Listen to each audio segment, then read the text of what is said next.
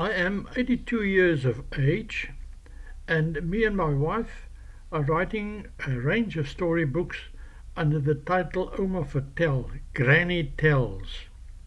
Now, I had a lovely experience for 20 years as an honorary ranger of the Kruger National Park.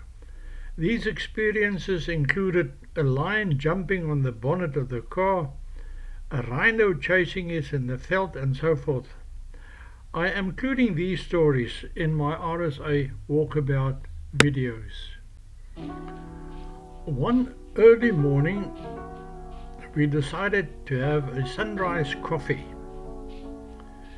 We drove along the road and came upon two lionesses.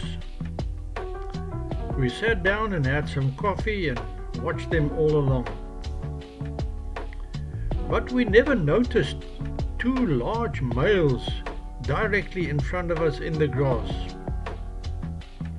Now, you must remember, lions are nocturnal and they sleep mostly during the day.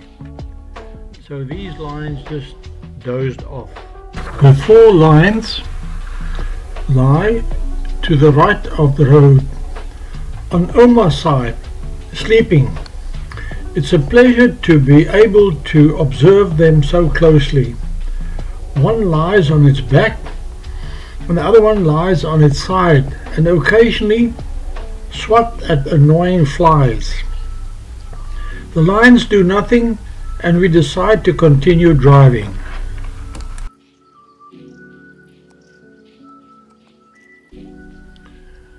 Our car's baffles had been removed just before coming to the game reserve. And now when we started up, it was one big noise, a cacophonic noise. It startled the lions. They jumped up and one groggy male started to roar and gradually and slowly moved closer to the vehicle. The engine was shut down and we were waiting and staring at this animal. To our amusement and amazement,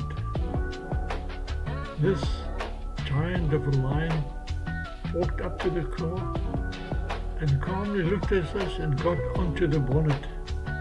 And there it lay down and stared us down. We were really scared and we sat there spellbound until he decided to gradually slide off and walk quietly back to the forest.